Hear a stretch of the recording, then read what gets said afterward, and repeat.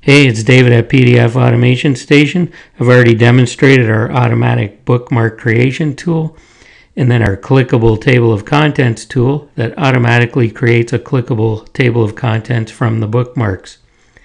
Today I'm going to be showing you a floating table of contents creation tool. And what is a floating table of contents? Well, I'll show you in a couple seconds because that's all it takes to create this.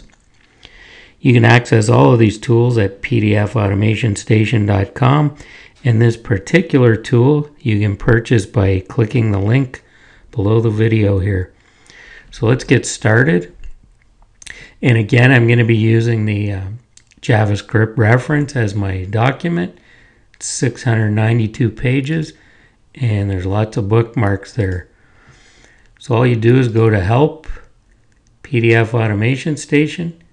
And here's all the tools we have so far. Add a date picker, stamp multiple pages, flatten stamps, fill drop downs, set drop down items, and all the bookmark table of contents stuff here.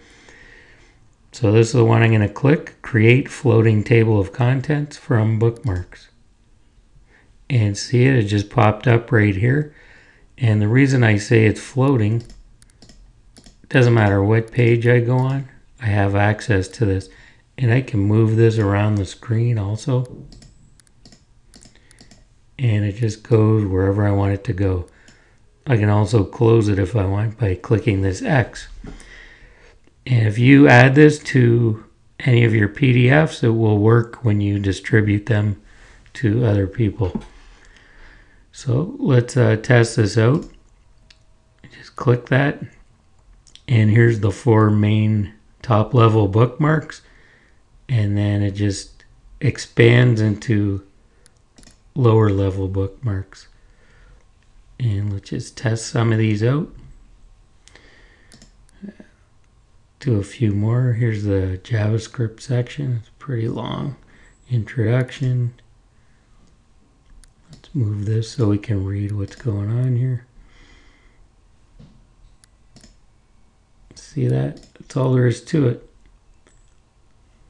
It's pretty cool add-on for your PDF documents.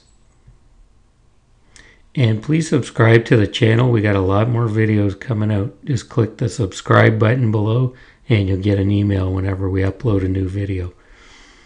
All right, thanks for watching.